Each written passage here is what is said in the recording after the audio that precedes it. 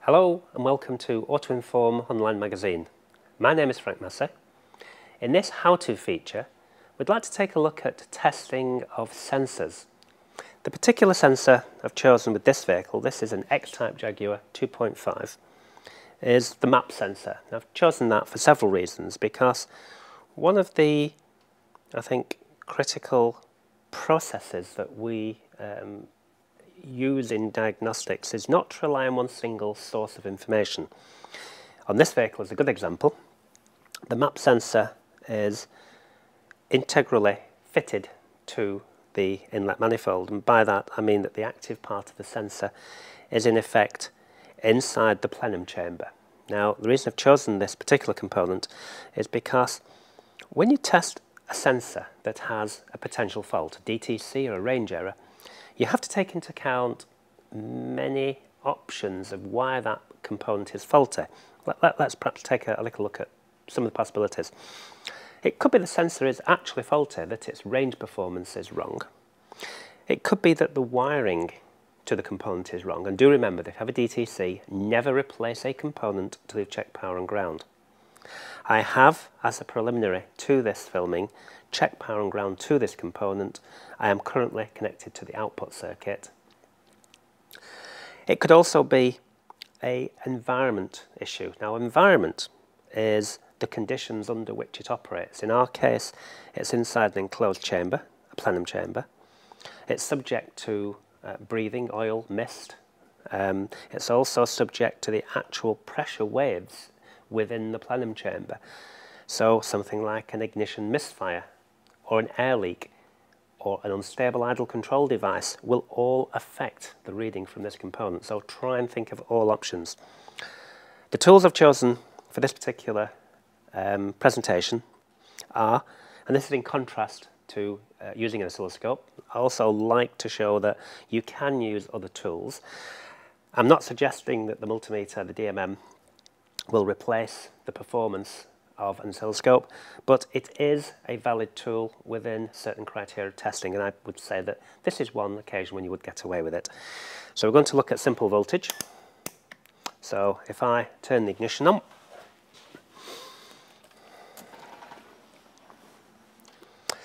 you can see that we have an active reading, 2.393 volts. I've also connected a vacuum gauge. This is a gauge that we have specially built for us because I found it very difficult, if not impossible, to get a gauge that was accurate and gave us the option of measuring manifold vacuum and positive pressure, because we also use this for turbo testing, although obviously not in this feature. We have a telltale built in it so that it can record minimum or maximum values, and this is connected also into the plenum chamber at this point here. So I've removed a vacuum line to the brake servo, and I'm picking up the actual intake system pressure, although we're dealing with effectively negative pressure. We're dealing with the pressure in the intake system because one of the key requirements is that we qualify what serial data we're getting back. Remember that the serial data is an interpretation of value from the component plus an interpretation of the data as received and interpreted by the PCM. That covers an awful lot of things, including the wiring back to the PCM. This gives us the ability to measure it in many ways. Voltage against serial data and what we call real world. Real world, of course, is the gauge. We really do trust these gauges, which is why we use them. So that's the process in place. What I intend to do now is set the serial tool up for actually monitoring that component, map, manifold absolute pressure. We're obviously on a Jaguar X-Type. What engine information? Petrol. I've already looked at the chassis number and it falls within that choice.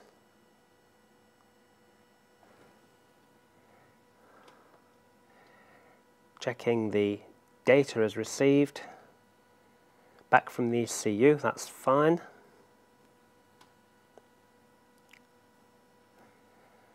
And what I'd like to look at is dynamic data in drive, engine control module, petrol engine 2.5 and 3 litre,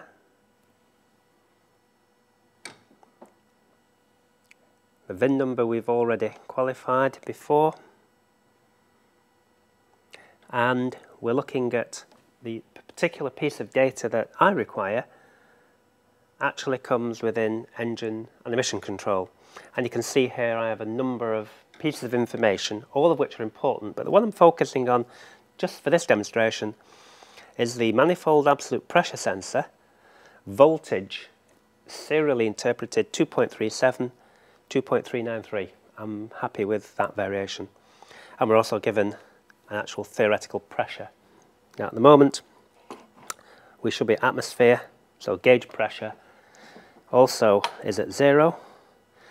That could well demonstrate absolute pressure as opposed to gauge pressure. There is 1 bar difference. We all live in 1 bar of pressure, so don't make the mistake of the differential often with serial data and actual gauge pressure. My intention now is to start the vehicle up and take a simple observation at idle to see if these 3 pieces of information correlate to each other.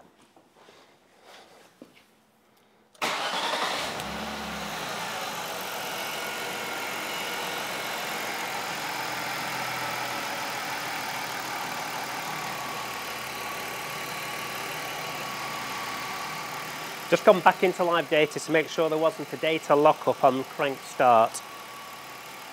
It's often advisory when doing any diagnostic procedure to support the tool with external power and also support the vehicle with smart power management. I haven't done that in this case because it's a fairly short, simple demonstration. First observation, let's have a look at the real world. We have 18 inches of mercury, which is a good figure. We have a smooth engine, a good reading. The telltale has peaked at around 19 inches of mercury, so I'm fairly happy with the actual value of pressure in the manifold. And the benefit of using the gauge is that this is an undamped gauge. There is no glycerine or oil damped feature in this gauge, deliberately so. Any deviation, any uneven pressure, which can be sticky valves, tappets, air leaks, any irregular running, will show up with this gauge. That's why we prefer to use it, whereas often with voltage it's a more stable reading, so we can't rely on voltage. We could, if we were using an oscilloscope, rely on the trace from that scope to determine uneven running. In our case we're using the gauge, and in which case we'd also use the scope and the gauge should that be the case. So I'm happy with the gauge pressure. Voltage 1.11 and the serial interpretation 106. So I'm quite happy that the information from this component is being accurately reported on all 3 methods of measurement. So the purpose, and I hope the message in this presentation is never just rely on serial data or a single avenue of investigation. By using different tools, cross-checking the data, it gives you a much more accurate picture of often what we call cause and symptoms. That concludes the demonstration. It's a very simple demonstration, but I hope it gives you an insight into how we look at components.